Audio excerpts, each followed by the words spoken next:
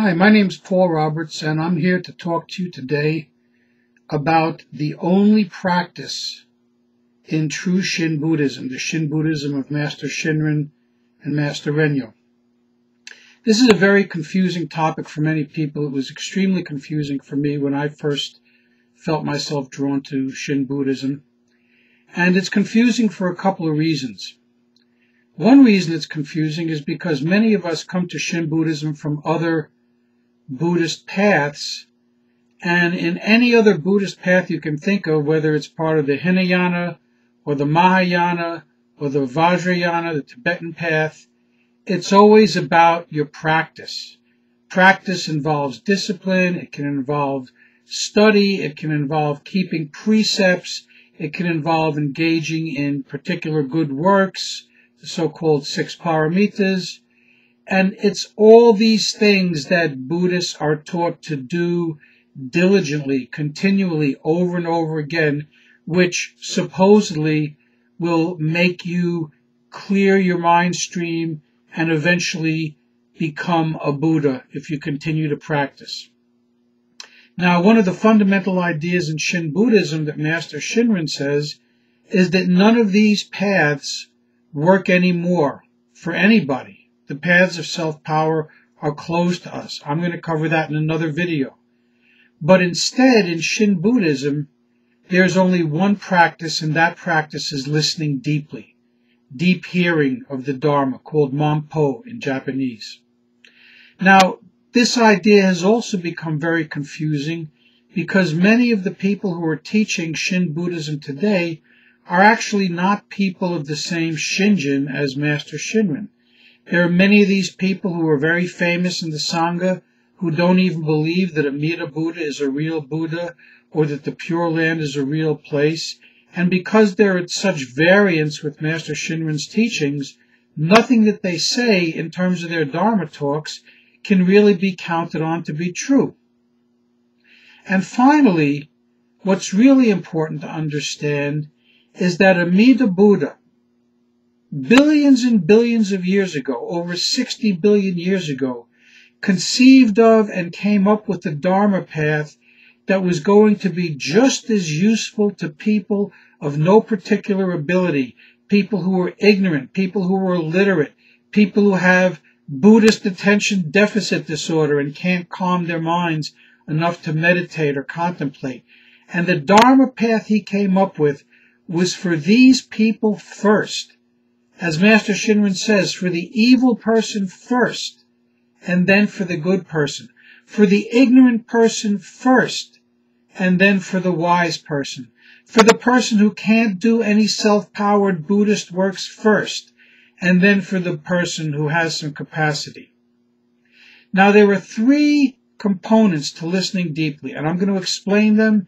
I'm going to tell you what they are in language that's simple enough that anybody can understand, whether you've been studying Buddhism for 40 years or you're just now looking at Buddhism for the very first time. The first part of listening deeply is listening with the head, listening with your intellect to understand the very simple, basic teachings of true Shin Buddhism, the true teaching of the Pure Land Way. These teachings are understandable by anybody. Master Shinran tells in one of his stories how when he was a young man, he went out with Master Honen, his teacher, and the first person they ran to was an illiterate peasant who didn't know anything about anything. Master Honen talked to him for a short period of time, maybe a half hour, maybe an hour, I'm not sure. But at the end of the time when they parted ways, Master Honen turned to Master Shinran, young Shinran I should say, and he said, "That man's birth is assured." That's how easy it is to transmit and to intellectually understand the essential content of true Shin Buddhism. But at the same time, Master Shinran says that coming to become a person of Shinjin is actually the most difficult of all difficulties. And the reason that's so is because it's not just a matter of listening with the head. After we've listened with the head and understood the content intellectually, now we have to listen with the heart. We have to listen in our deep, inmost being to decide, to find out whether or not this Dharma message is true. And that's what most people are not willing to do, unfortunately. But let me explain to you exactly what listening with the heart is all about. And to start, I want to tell you a quick story you may have heard before about a man who went to see a Dharma teacher because he decided he was excited about becoming enlightened. He wanted to become a Buddha. So he sought out the Dharma teacher and he went to see him. He knocked on the door. The Dharma teacher opened the door. The man said, "I want to be a Buddha. I want to become a Buddha. I want to become enlightened." And the teacher invited him in. "Come in," he said. "I'll make you some tea. We'll have tea together and we talk." So the man comes in and sits down, and the Dharma master puts the kettle on, and then he begins to make the man some tea. And all this time, the man is talking and talking and talking and talking. He just never stops. He doesn't shut up for a minute. "I think this, and I think that, and I have this opinion, I have that opinion, yada, yada, yada, and yabba dabba dabba dabba." He goes on and on and on. Doesn't take a break even for a minute as he's giving the brain dump of everything he thinks in his head. And so the master starts to pour him some tea, and he pours it into the man's cup. The cup gets filled up, and the master keeps pouring and pouring and pouring until the cup is overflowing and the tea's running all over the table and down into the man's lap. And the man stands up and screams, "What are you doing? What are you doing?" And the master looks at him and he says, "Listen, you came to me asking to hear the teaching so that you could become enlightened.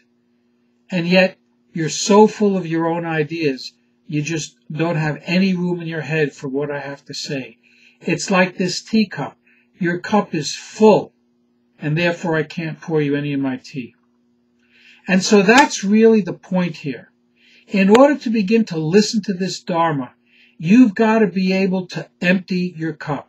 You've got to be able to lay aside all your own ideas, your thoughts, everything you understand, everything you think you understand, everything you learned in college, everything you read from Carl Jung or from Joseph Campbell or from watching Star Wars or from studying Tibetan Buddhism or Zen Buddhism or any other kind of Buddhism or reading any other kind of metaphysical literature or listening to any other teachers. You've got to temporarily put it all aside. You must empty your cup in order to evaluate the Dharma propositions of our Dharma masters. You don't have to let go of your ideas permanently, but temporarily, while you're listening deeply, you have to let go. Is Amida Buddha a real Buddha, as Shakyamuni says and as Shinran says? Or is he just a myth or a metaphor, as so many modern Shin Buddhist teachers say? Unless you're willing to empty your cup and lay aside your predispositions and thoughts, you'll never know. But if you empty your cup and you ask the Buddha within, you will eventually hear a definitive answer. You may hear words, you may just get an intuitive sense, but you will hear from the Buddha within that yes, Amida Buddha is a real Buddha. And yes, the Pure Land is a real place. And yes, there is no other path to Buddhahood for us in this day and age. All these are basic Dharma thoughts that we hear from our Dharma masters over and over again. Now, let me tell you, this idea of listening deeply is actually exactly what the Buddha himself said to do. There's a famous story, it's actually a sutra. It's called the Kalama Sutra. And it talks about a time when the people, the Kalama people, they went to speak to Shakyamuni, and they said, "We're just all really confused. We hear this from one teacher, we hear this from another teacher, we hear something else from you. We don't know who to believe. What should we do?" And the Buddha, being the absolute smartest guy in the room, the singular world turner, the truly enlightened one, he said to the Kalama people this. He said, "Listen, don't believe anything that anyone says, including me, just because we say it.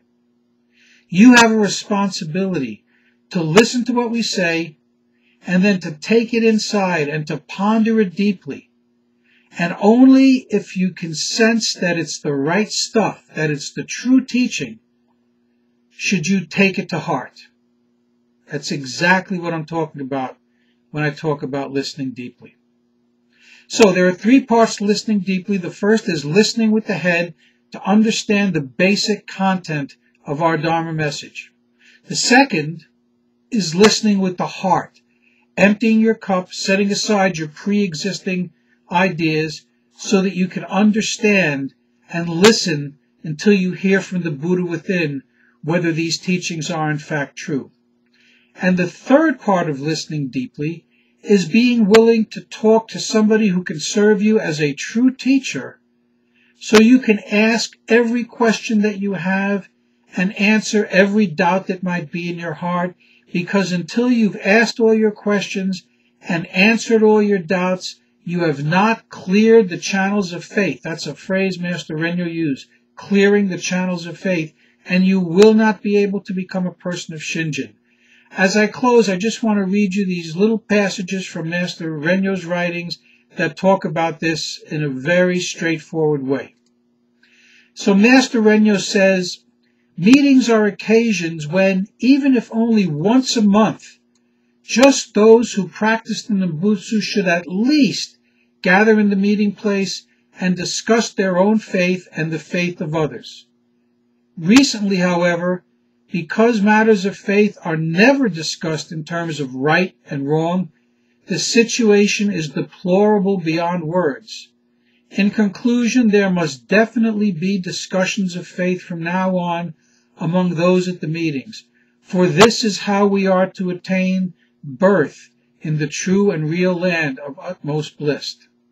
And Master Renyo also wrote this: even if you feel that you understand the significance of the Buddha Dharma, having listened through sliding doors or over a hedge, faith will be decisively settled only by your repeatedly and carefully asking others about its meanings. If you leave things to your own way of thinking, there will inevitably be mistakes. It has been said recently that there are such instances in these days. You should ask others time after time about what you have understood of faith until other power of faith is decisively settled. If you listen but once, there will surely be mistakes.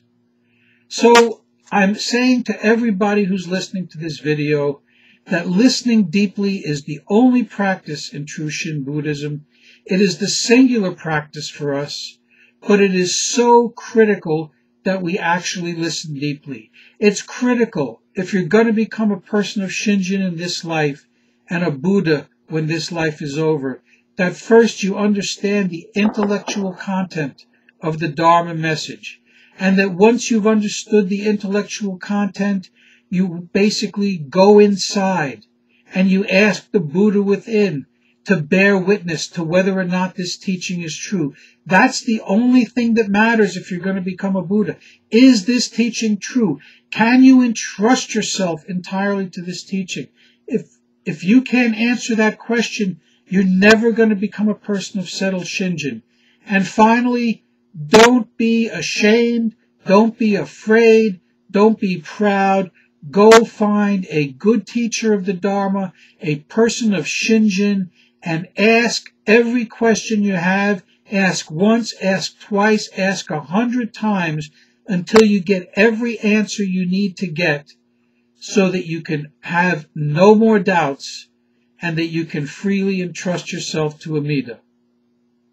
I wish you all the best. If you have any questions, feel free to contact me through this video, and I'll be glad to answer them. And I'll see you again soon with several videos that I'm putting together on the 3 pillars of true Shin Buddhism, the 3 fundamental ideas that define our simple, universal Dharma message.